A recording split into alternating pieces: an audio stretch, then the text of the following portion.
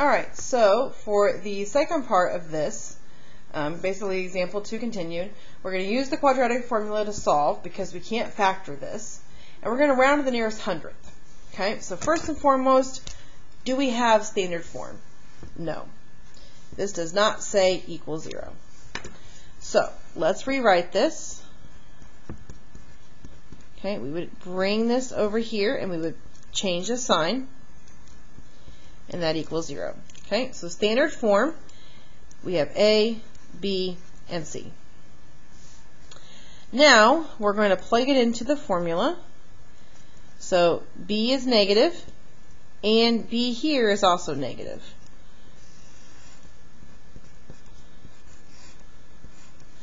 So then we have B squared, so negative 2 squared, minus 4. Remember, we do parentheses for A and for C.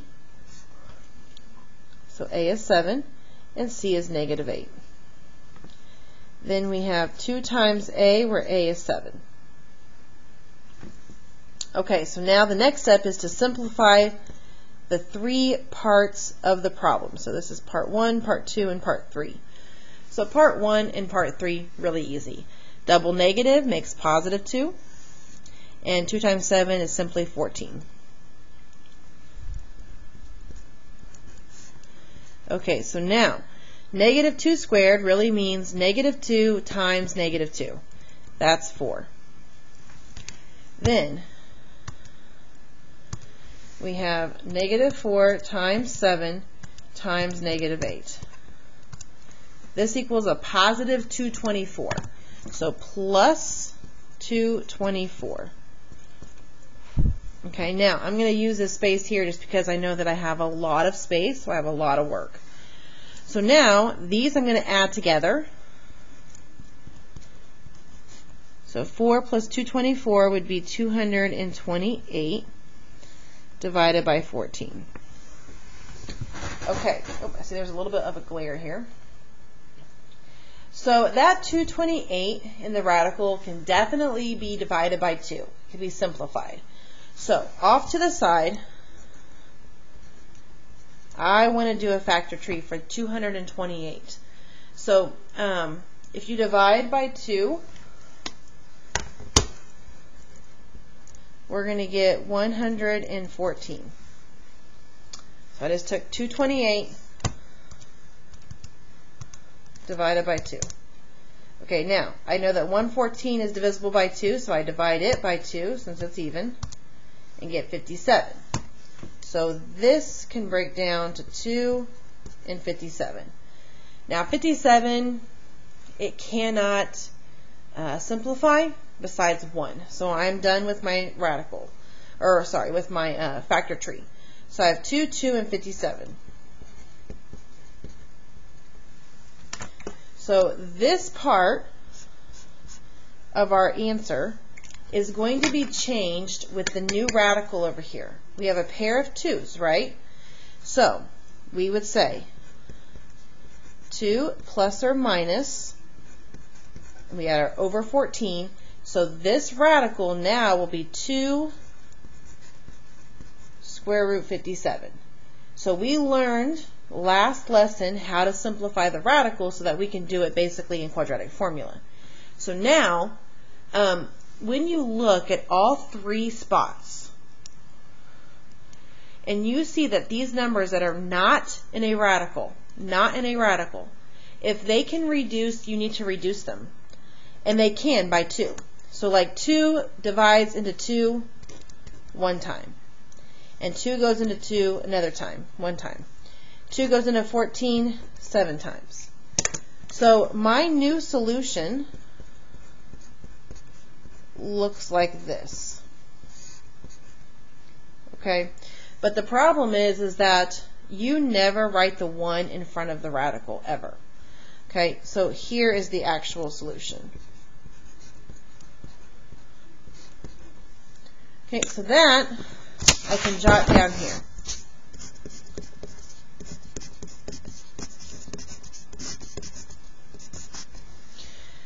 But it also says to find the decimal form. Okay, so the first one I'm doing is 1 plus the square root of 57 divided by 7, and 1 minus the square root of 57 divided by 7. Okay, so 1 minus the square root of 57, and then I divide that by 7. So I get negative 0.935. Okay, so the 3 is definitely going to round up to be negative 0.94.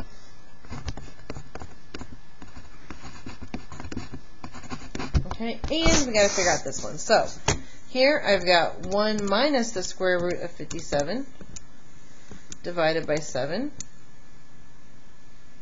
Oh, did I do something wrong in the first one? Okay, so we get the same answer. So let's go ahead and write that down, and let me check the first one.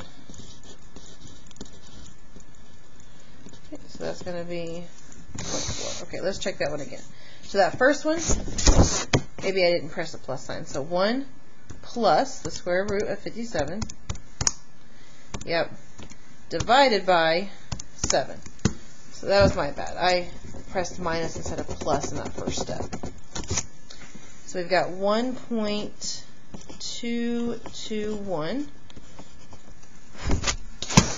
So we've got, that would be 1.22, and then that one would be negative 0.94. So you can just rewrite them in a different order. Okay, last one we're going to do for this day of notes. So there we need to have it equal 0.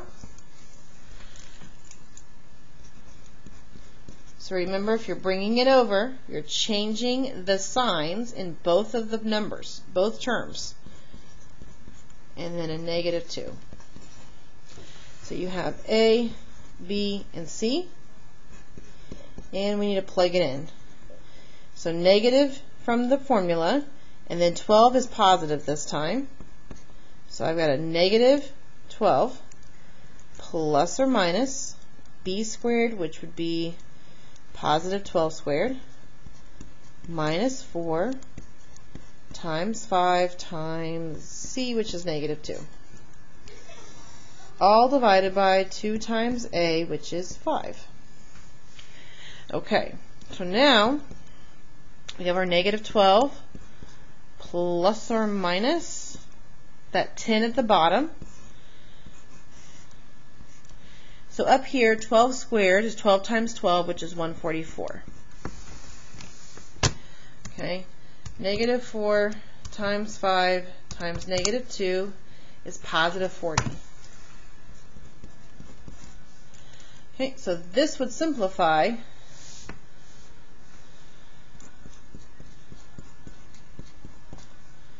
to be the square root of 184. Now that square root of 184, that tells me I'm going to have to simplify the radical there. So I'm going to do the 184 to the side somewhere, and it's divisible by 2. So we can take 184 divided by 2 and get 92. 92 is divisible by 2, so that's 46. 46 is divisible by 2, which is 23. So I see that I have a pair of 2's. Okay, so the whole point of the factor tree is to replace this part with a simplified radical. You simplify the radical by doing the factor tree. So x equals negative 12 plus or minus, okay, the 2, the pair, goes on the outside, the leftovers we multiply, and it goes back in the inside. So 2 times 23 would go back in to be 46. Now, I see that these 3 numbers are divisible by 2. This is also divisible by 2, but it's in a radical, so I can't touch it.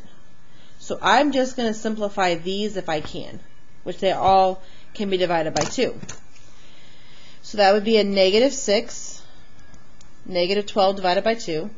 2 divided by 2 is 1, and 10 divided by 2 is 5. So when I rewrite this, I've already told you guys that we don't need that 1. So we're going to go with negative 6 plus or minus the square root of 46 divided by 5. That is our simplified radical solution. Okay? There's a radical in the answer, so obviously that is a radical solution. Now, to figure out our decimal solutions, remember that we have to write out our two ways. So negative 6 plus the square root of 46 divided by 5. And negative 6 minus the square root of 46 divided by 5. Alright, so let's plug it in. So negative 6 plus the square root of 46 divided by 5. So 0.156. Okay, so obviously that is going to round up. 6 will make that a 6. Okay, here, negative 6 minus the square root of 46 divided by 5 is negative 2.556. Okay, so when we round to the nearest hundredth, we would have 0.16 and negative 2.56. Okay, that's a lot of information. I would definitely go back, rewatch whatever you need, and make sure you are listening so you understand what I'm talking about in each lesson.